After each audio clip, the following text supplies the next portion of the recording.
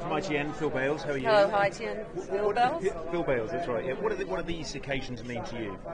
As a good excuse to have a party, really.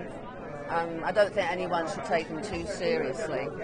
It's a way of having a bit of fun. If you were voting yourself on other people's talent, what would you look for?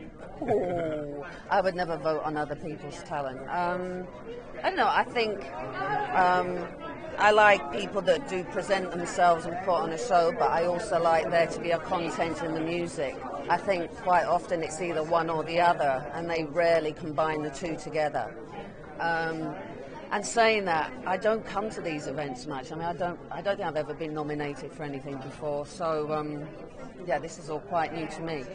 On a different note, ITN tonight are running some horrific pictures from Zimbabwe, and in the context of Live 8, I wonder whether you feel that our government is doing enough about Mugabe. I think it's really sad what's going on in Zimbabwe. I mean, it's terrible, and I do think that there has to be some kind of accountability of what's going on. And I think it's great what Live 8 are doing as well, but I think it's important that with all the effort that's made to help the people there in Zimbabwe, I think it has to be made sure that that money goes to them and not to someone's pockets. Very grateful, thank you. Siouxsie, sorry, we're doing a documentary about families and musicians' relationships. Families?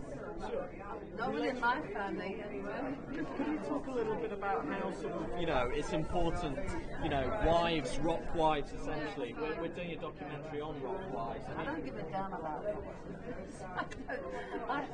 All right, here's my rock wife. But he's in. No, I'm the Rottweiler. Rottweiler.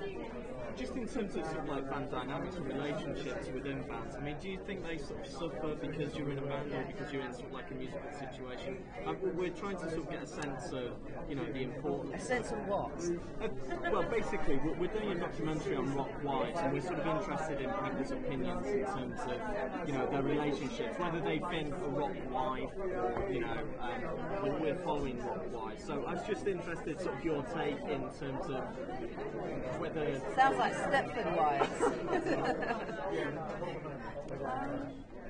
I don't know. I suppose rock and roll has a tradition of not really being anything to do with having long-term relationships. And I think that's just, and it's not just within rock music, that's pretty much generally. I think long-term relationships get given up on very easily.